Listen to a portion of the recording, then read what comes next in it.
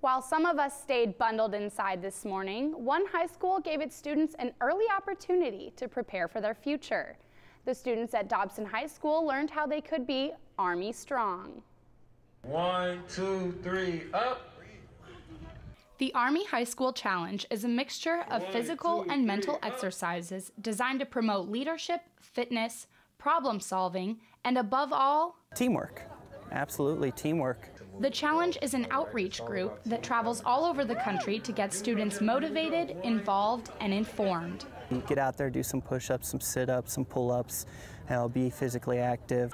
Students were put to the test in various competitions that tested their abilities to work together.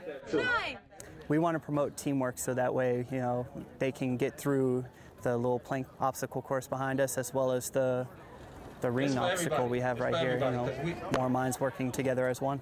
The activities included a board walking exercise, a team puzzle, strength tests, as well as a 4-man push-up competition. 1, 2, 3, up, down.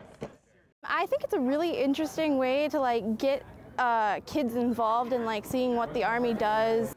And the biggest thing Sarah took away from today? Perseverance, the ability to not give up and just keep going. A total workout for both the arms and the mind.